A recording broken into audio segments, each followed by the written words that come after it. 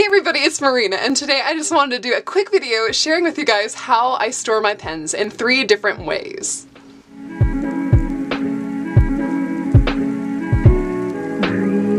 Hey everybody, and welcome to winter and the artificial lighting season. So first of all, the first way that I store my pens, or just my black pens in general, the ones that I carry with me all the time, a little pen loop made out of elastic and a binder clip. Super simple. And that's the pen that I have with me all the time. Generally when I do bullet journaling, I just have one black pen in my purse with me, and it's generally this one, and maybe a backup. And that brings me to my second way of storing pens, which is with a jar. Pretty simple. So this is just, once again, for black pens, sometimes like a fatter one, like a Tombow that's black or a dark gray. Pencils, you know, calligraphy Sharpies. This is a really good solution for next to the couch when I do my bullet journaling in the afternoon. So that works really well for that, because I still use those kind of on a daily basis, but it's not necessarily when I'm out and about doing stuff. So the third way that I store my pens is in kablam! Okay, so this bad boy is essentially a like doctor's style bag. So it's got the zipper here, and then it pops up, which is magnificent, because then you can see the full array of all of the pens you have, and they're consistently stored horizontally, so you don't need to worry about, you know, the ink bleeding to one end or the other.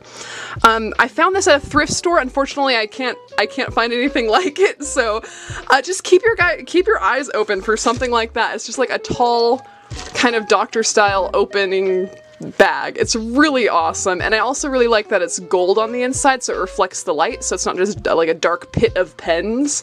But I found this and I just wanted to share it with you guys because, you know, I've had all these pen bags where you either need to zip an entire top off and then fold it off, or, you know, you zip just a small little zipper and then you have to like just shimmy your pens out, and it's always been super difficult for me, but this is like the perfect solution. It's all wide, everything's visible, really easy, it stores down really small, and it's got a zipper, so it's super easy to carry around, and everything stays contained.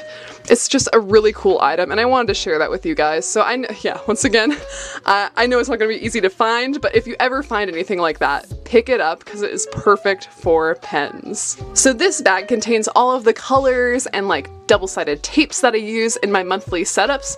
Every once in a while, I will grab a pen out of here for if I do decide to do like a time tracker or make a colored weekly spread, I will steal them out of here, but once again, I don't need to carry those all around with me all the time because I mainly just do monochrome spreads.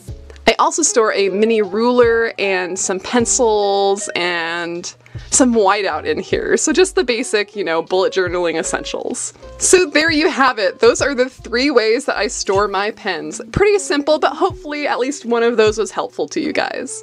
Like up this video if you like Mrs. Renfro's salsa, because I really do. Shout out to Mrs. Renfro's. And I hope to see you guys next week. Thanks for watching. Bye.